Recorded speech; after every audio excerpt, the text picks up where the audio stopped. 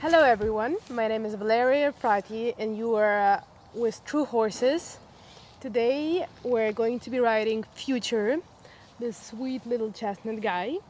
He is a 12-year-old gelding by Apache. He's my main horse at the moment. He is competing on the intermediate 1 level, preparing to go intermediate 2 soon. He's very clever, he knows a lot of things, and we're going to show you today a little bit how we work with him, how do we warm up, how do we work on some elements, depending on how he will feel. We'll see what are we going to do, and I'll be explaining you and leading you along the way with us.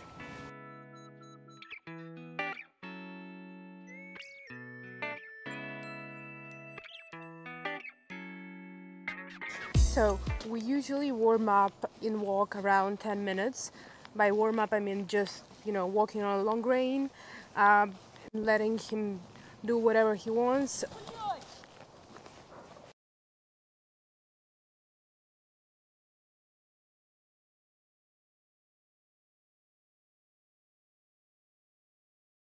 So we usually start with 10 minutes of walk just on a long rein, like you can see now, stretching and also letting him, look a little bit, so that he's quite relaxed, and feeling good.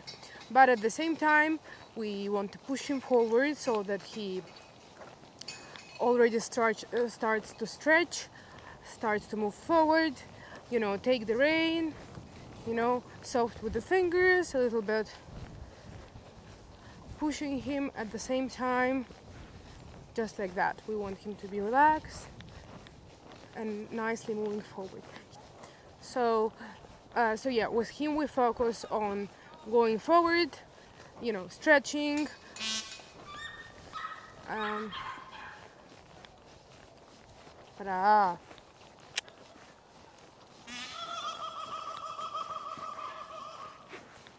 So now we're gonna start off with trot, with the same long reins, stretching forward.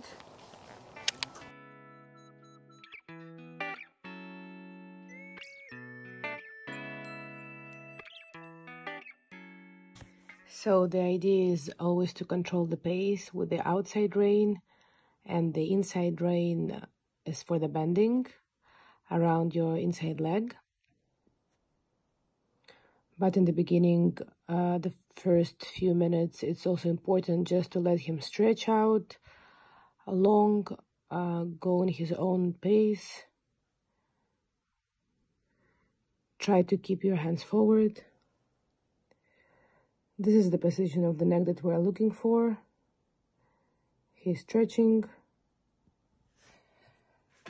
taking me forward, in balance with his own body. And then, if we can, we make the reins longer to give him room to stretch even more.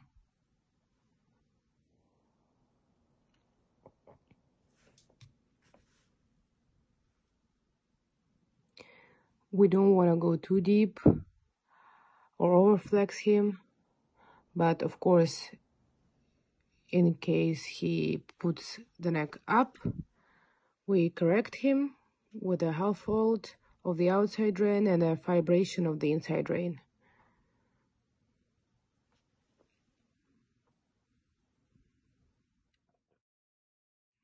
Changing the rein, and all same. The idea of the warm-up is, just to let him find his balance, warm up the muscles, stretch the muscles. Here I'm starting a bit of a bend to both sides to make him more supple, but still long neck, like that.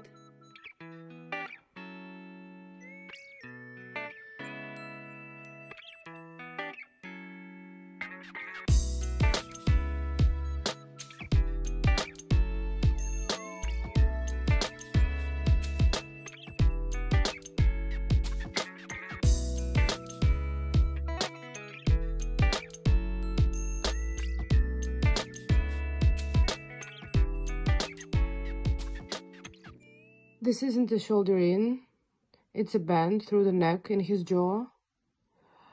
We're not holding the flexion for too long. We just want to make sure that he softens, relaxes the rein, and we should make him carry himself and his weight, not to have that weight in the reins. And if he put his head up, quick correction. So transition to canter, same idea, moving forward. You can use the whip where your leg goes in case if he is not off the leg enough, but it's important that in the warm-up he stays off your leg and taking you forward. Here you can see I always try to think about my position because my right leg moves more than my left one due to unknown reason. So I try to pay attention to that. Stay still with my upper body and breathe, most importantly.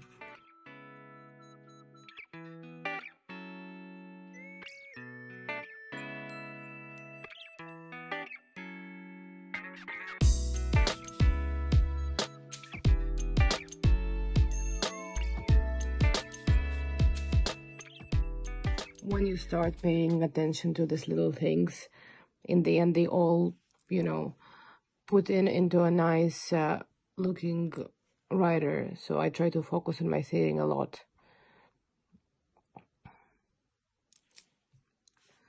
So lots of outside rein for the balance. He's pretty soft since we worked on the flexion already in trot. So here let's focus on the forwardness. Make him off the leg. When we come to the exercise, we want him to be sharp. We can also work some transitions to trot. The idea is that he falls into trot easily without slowing down the pace. Like here. Keeping the same position of the neck, down, stretching. Here I'm very happy with how he did it. And back to canter. This is usually the easier transition.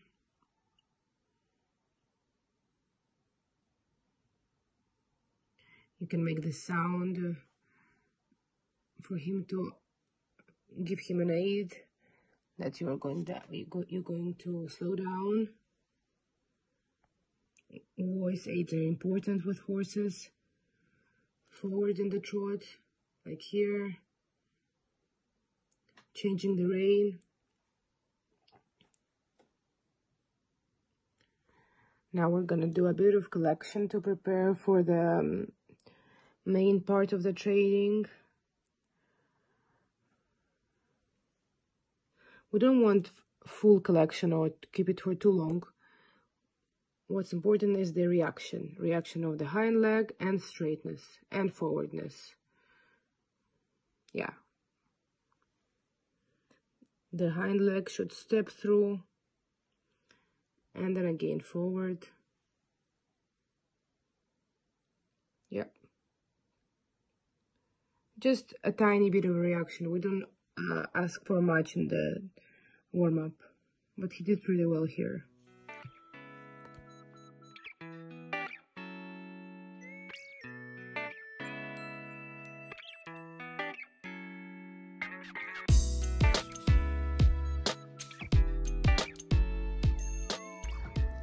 Thanks a lot for watching this video, guys. I hope you liked it, and I hope you got some interesting, insightful information about how to warm up a dressage horse.